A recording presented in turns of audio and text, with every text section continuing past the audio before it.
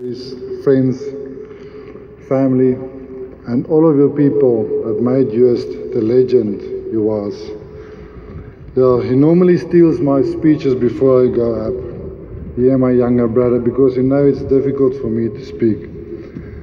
Since a young age, Joost was very determined to reach the highest high.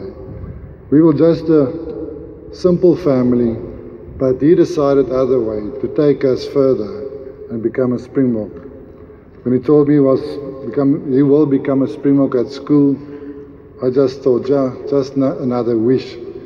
But he worked very hard, with discipline and hard work, throwing bricks at home the whole time, and I must catch it. But he worked hard to become the Springbok he is today. He was a very, very proud Blue Bull. He was a very, very proud Springbok. And he loved this country with all of his heart.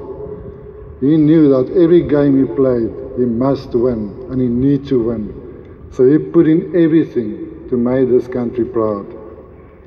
He enjoyed rugby so much, but that made him a celebrity. And yes, with celebrity, it takes away your privacy a lot.